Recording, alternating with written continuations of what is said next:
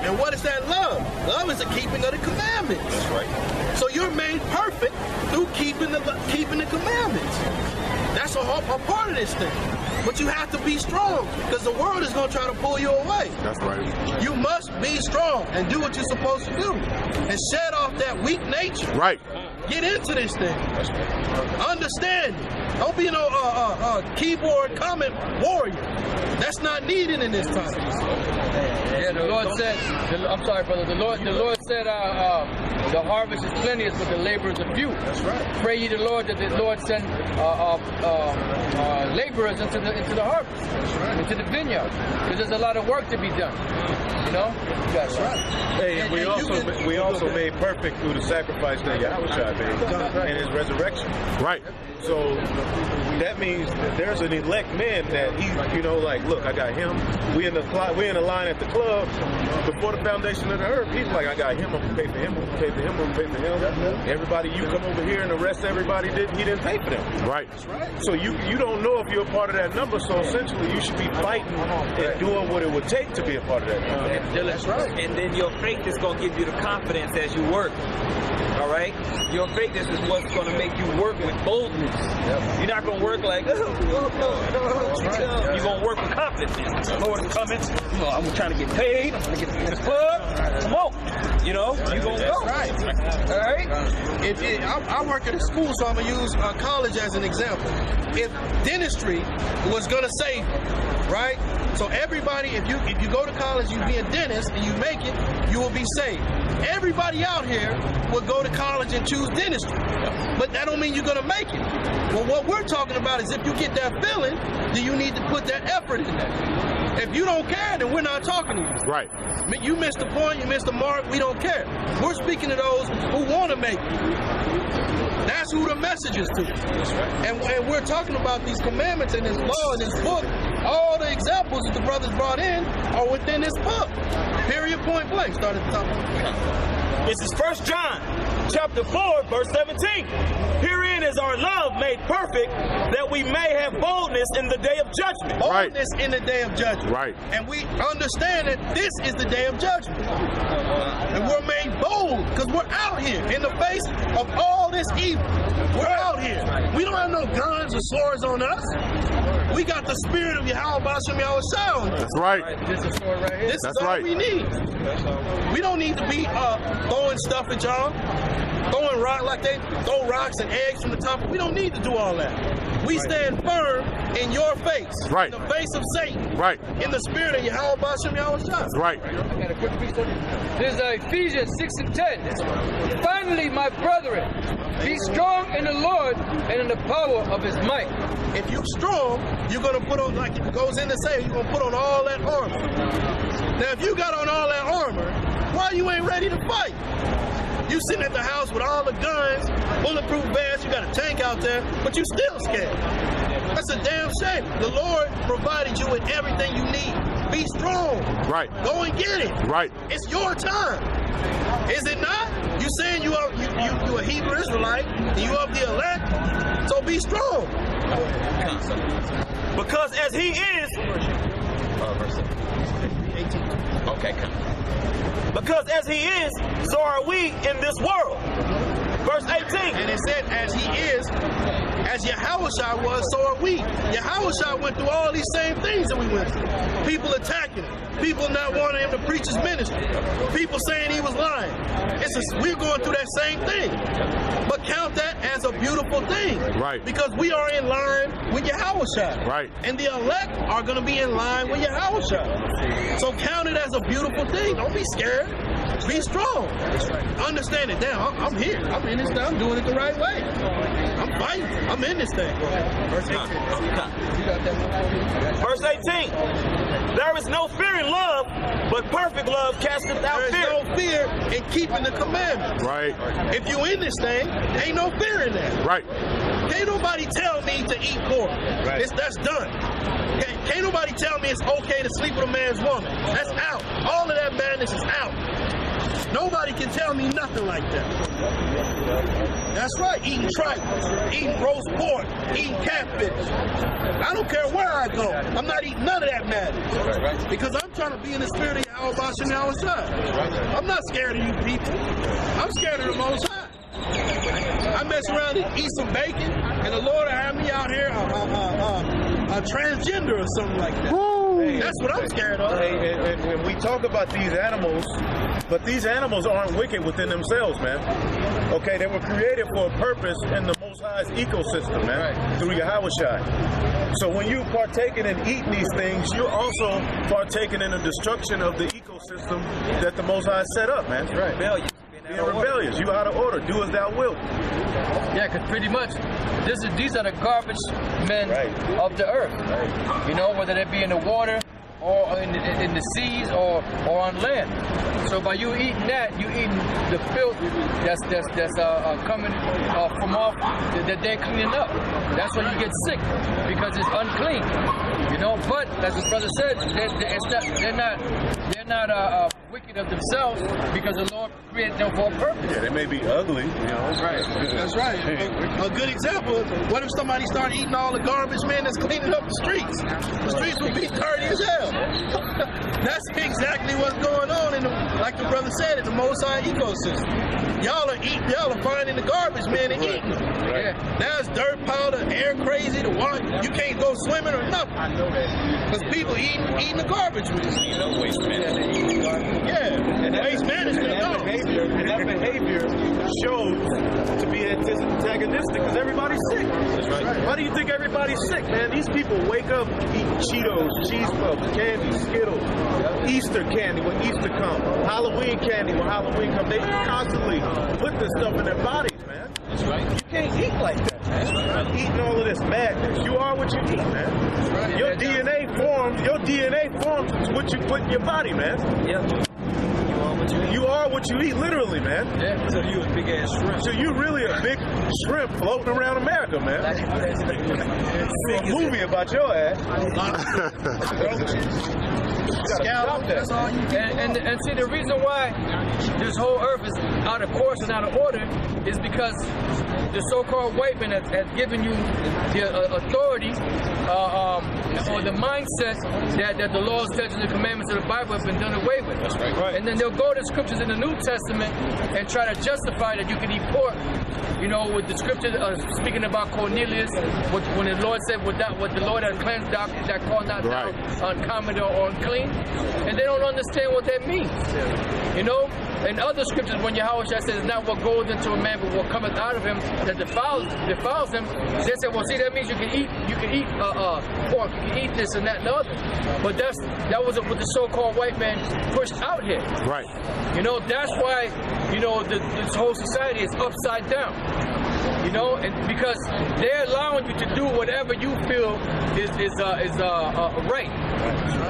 But the scripture said there's a way which seemeth right unto a man, but the end thereof are the ways of death. Death. Just because you think it's right doesn't make it so. That's where the Lord set down laws, statutes, and commandments to govern you by.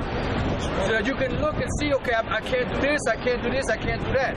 Why? Because there's repercussions behind it. Right. You know, there's a penalty for certain things for breaking the law. And the reason why things are upside down is because the man that's in power right now, he's giving you the right to do whatever the hell you want to do. And then make it seem like the Bible is just another book. Right. And that's why everything's out of course. Because when Israel was keeping these laws, statutes, and commandments, everything was running in a proper order. During the time of King Solomon, the 40 years of peace, Israel was in order. You know? Yeah, I'm hearing, but as the apostle said, you want to do what you want to do. A good example of that is you people are still smoking cigarettes. Yeah. Right. Because you like it. It feels good. But the way of smoking cigarette equals death. That's right. There's no other way. That's right. You smoke it, you continue on in that habit, you're gonna die. You know, your throat's gonna have to get taken out. You're gonna be sick. You're gonna be doing commercials. You're gonna have a half a lung in your body, and you're gonna die. And now it's unnecessary trips to the hospital and a funeral. Hey, this brother had a question. I was looking at the chart on the Benjamin, on the West Indies. which tribe out of the West Indies fall into that? Like, which tribe fall into West all Indies? the Jamaicans, all those So the whole Cape Caribbean Verde, islands, basically the Caribbean islands, it's mostly of those are Benjamites. Right. When you You look can tell because they got that real fiery spirit. When you look on a map, you see West Indies. You got an idea of where that is? Yeah, sometimes about the Caribbean islands. Exactly. All of those islands. That's what it's talking about when it says West You be Indies. like, yeah, I'm Benjamin. Nah. No, but you know what? That's good. Yeah. You need to take a hold of it. And you know what? I'm on the tribe. I'm on the side. Like on y'all, You need to roll with it. On y'all girdles, the fringes and all that, do they supposed to be wearing every day? Well, Or technically, yeah. You know, but with the society that we live in, it's not really conducive to it. I mean, you can if you want to. There's no law, against it, because technically we are supposed to wear it throughout the generation. Yeah, because it's to remind us of the law, statutes, and commandments of the Bible. You know, but sometimes brothers have their jobs where they don't wear it, at the job, because they just don't. That's right. It's the same as keeping the Sabbath. You understand keeping the Sabbath? Yeah, I know. We want to do it, but brothers have to work. Right. You got to go to work. Exactly. You need mercy. Yeah, that's right. And when the scriptures say, "Be not over righteous, why should thou destroy that soul?" That's right. Now, nobody's telling you not to put fringes and wear blue. Exactly. And if you can get off work, then by all means, if I could do it, I would. We're not telling you don't. Right. But what we're telling you, like the apostle said, we're not living in a time where we can do it all perfect. Right. We need salvation, like the brother Yahweh said. We need to be saved so that we can get to that land and that time where we can do it all in that righteous way. Yeah, because when you go back during the time of Yahweh Shai, who the world ignorantly calls Jesus Christ, we all of these people on this sign here, we all knew that we were Israelites. What about the Dominicans? Ain't they part of the West Indies? They fall under a separate tribe. That's what I was going to say, because you have the Benjamites or the West Indians that were brought there on slave ships from West Africa. That's the tribe of Benjamin. But the Dominicans, they're from the tribe of Simeon. The so-called Puerto Ricans of Negro Indian descent, they're the tribe of Ephraim. The so-called Cubans, they're from the tribe of Manasseh. But the rest of them on there are West Indians or Benjamites. Now, you had an influx of them that went over to Panama. So you have a lot of West Indians that speak Spanish, because they were brought over there to work on the Panama Canal. So those, they're also considered Benjamites. I've been doing, I know about y'all, I know about the Israelites, so I was doing my research on the West Indies. You know what I'm saying? I was trying to figure out where the West Indies, because, the Indians. Right. Where the Indians come from, where specific places the Indians come from. Well, a lot of different groups of people are called Indians, so you have to be specific of what group of people of Indians you're talking about. Like the brother said, the word Indian simply means savage. So you got the so-called white man, he's just calling everybody a savage. He's the Indian. Okay, I got another question. So let's say it goes out by the father, through the tribe. It goes by the tribe. Spiritual. Right. So, you know what I mean? A lot of the revelations and things and understanding that we have bestowed upon us now, man, is spiritual, man. Right. A lot of the tangible archaeological evidence is not confirmed. Right. Yeah, because everything now is really based upon faith. Because it's easy to believe if you can see everything. If you can see the evidence of everything, then why do you need faith for?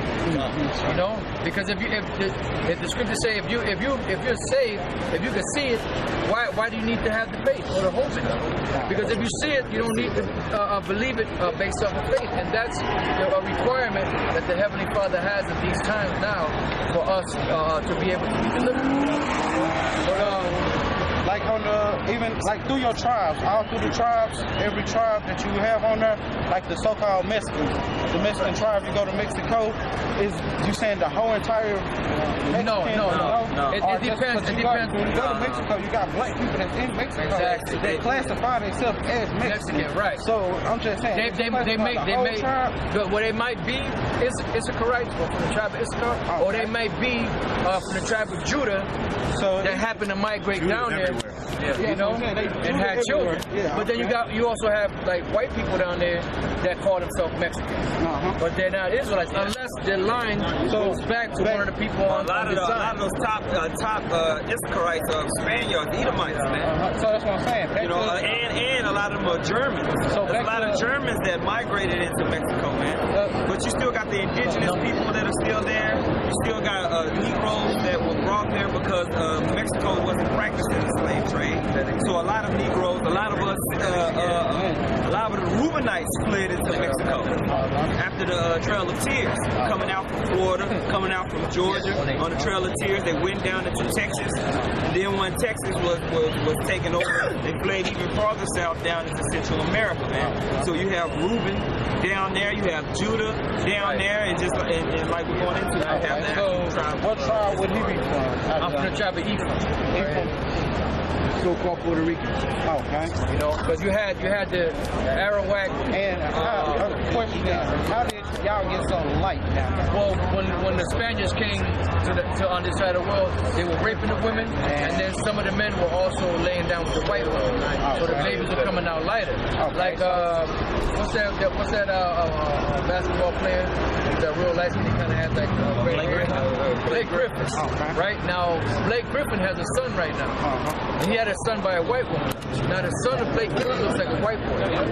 So if somebody was to come to him and didn't know that Blake Griffin was his father, what would they say he would classify that as a white man? But that's where it goes by who your father is. So you have to search the line or the lineage of your father to see where it comes from. But it's all spiritual. The Most High is passing down the spirit of Israel through that seed. You're not gonna have an Edomite. You're not gonna have an Edomite in the spirit of an Israelite, man. Exactly. I don't care what body you put them in. Well, even in the scriptures, if you want to go color, Gehazi's seed was marked to have leprosy on down to their generations forever. So there's a group of Israelites that are of that seed that look like so-called white people. If you want to go into the scriptures. See, it goes back to faith again. Faith. Just like people sometimes ask, well, how do you get Judah, so-called Negroes, Zebulon, the so-called Guatemalans, Panama, and all the rest of the tribes? You can go in the scriptures. There's certain characteristics that they would be doing in these last days, but at the end of the day, it's all by faith. That's what the scriptures say. The things that were written aforetime were written for. Let every man be fully persuaded in his own mind.